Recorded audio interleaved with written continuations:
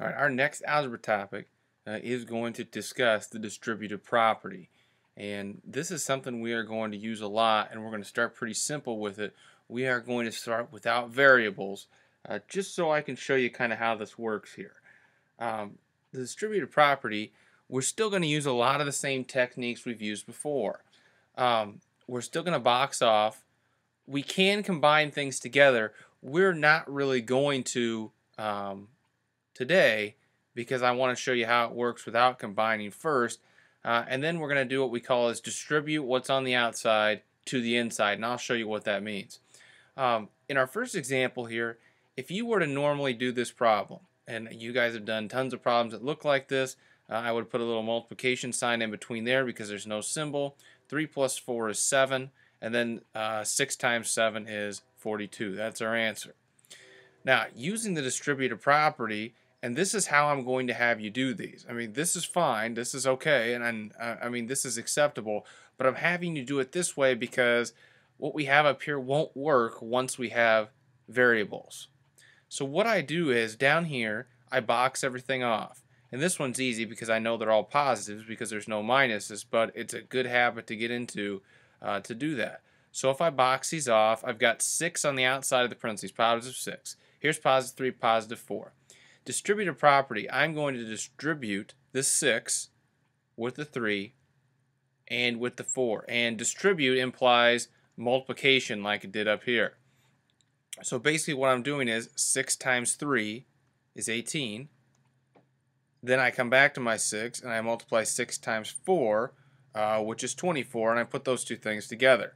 You should never have to worry about whether it's adding them together or subtracting them, just thinking about boxing them off. This is positive 18, this is positive 24, so altogether this is going to be positive 42.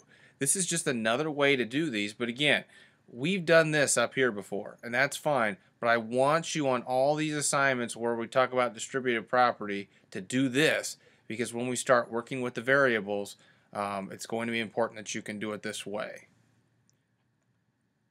All right, here's our next example. And if we were to just do this normally, I just want to show you that they're the same answer.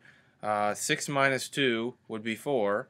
And then negative 3 times 4 would be negative 12. So when we do distributive property, we should get the same thing. So I'm going to box everything off here. And it's important to box off this front one too, because normally it's just not going to be separate like this. It's going to have a whole problem around it on both sides. So I will box off the 6. I will box off the negative 2. Now I need to distribute throughout the parentheses here. Negative 3 times 6 is negative 18. Negative 3 and negative 2 would be a positive 6 if I multiply those together. So now here's my final problem. I've got 18 negatives, I've got 6 positives. Altogether, that's going to give me the same thing I got up here, which is negative 12. We just distributed it out. And anytime I say distribute, it's going to be multiplication. Just like up here, we put that little multiplication symbol in there. That's an easy way to remember what we do. And then we can just put the things together at the end. Same thing for this one. I'm going to box off to start with down here. I've got positive 4, I've got negative 2, and I've got positive 7. These are on the inside of the parentheses. Up here, if I would just do this problem, remember we put our multiplication sign there, negative 2 plus 7 would be positive 5. 4 times 5 is 20. So when I use the distributive property down here, my answer should be 20. So if I do 4 times negative 2, I'm distributing that out. 4 times negative 2 is negative 8. 4 times positive 7 is 28. Positive 28. Put those two things together, negative 8 plus 28 is going to be positive 20. We're just distributing out this 4 throughout the parentheses. Here's a couple of examples where the problems are a little bit bigger. Now, we could combine all these together. I mean, this is almost like a combining problem. We could combine all these together and then times them by negative 3. But I don't want to do it that way. I want to do it the distributive property way so you get used to doing that. So what I'm going to do is I'm going to box off this. I'm going to box off everything inside. That's positive, that's positive, that's positive, that's negative. I will distribute the negative 3 throughout all of this. So negative 3 times 6 is going to be negative 18. Negative 3 times 5 is going to be negative 15.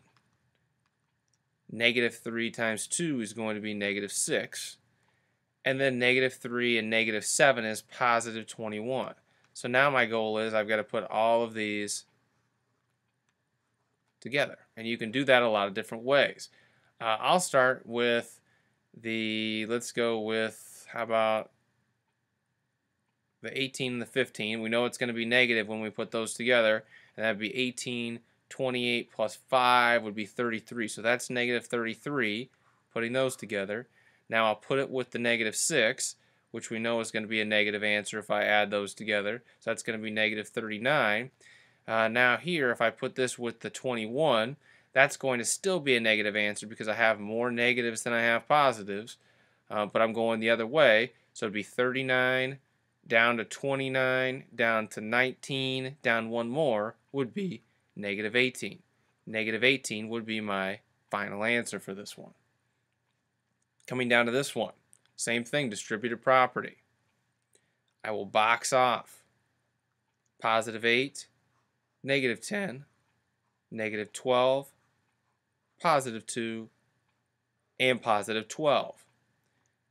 I need to distribute this 8 amongst everything that's inside of the parentheses. So 8 times negative 10 is, of course, negative 80. 8 times negative 12 is negative 96. 8 times 2 is 16 positive. And then 8 times, and I can put that if you want there, 8 times 12, 8 times negative 12 is negative 96, so 8 times 12 is going to be positive 96. Now we can put these things together. I'm automatically going to wipe out this and this because one's positive, one's negative. Those would cancel out. Those would make 0. So all I have left is negative 80 and positive 16.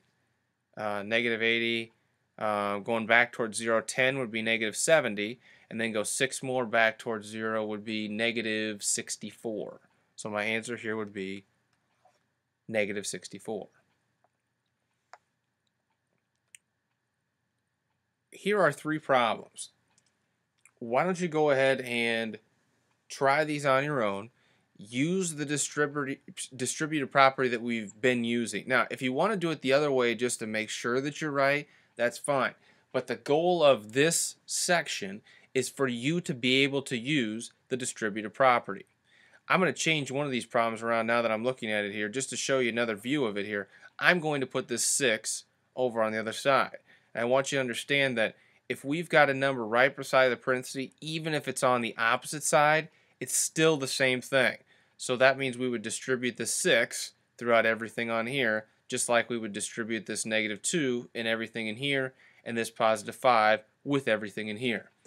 Why don't you pause this video, give this a try, and then come back to it and see how you did. And if you've got questions, make sure that you let me know.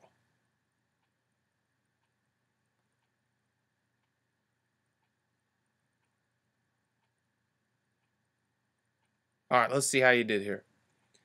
If I've got my negative 2, and that's going to be boxed off there, that's what I'm going to distribute out amongst these parentheses. And within, I've got negative 7 and I've got negative 4. Negative 2 and negative 7 is going to be positive 14. Negative 2 with the negative 4 is going to be positive 8. Put those together, your answer here should have been positive 22. If I come to this one, what I'm distributing is the positive 6. And I'm going to distribute that amongst this 2 and then plus a negative. What this is going to be, you box off the symbol that's in front of it. This is going to be negative 7. So I've got 6 times 2, which would be a positive 12. I've got 6 times negative 7, which would be a minus 42. Boxing those off. Positive 12 and negative 42. Well, if I have negative 42 and I go positive 2, that's back towards 0, 2, that's going to be negative 40.